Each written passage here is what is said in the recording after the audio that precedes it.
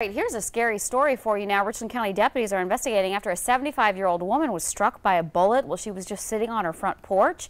The incident happened at after 11 a.m. yesterday morning in the 1000 block of Bakersfield Road. You see it here on the map.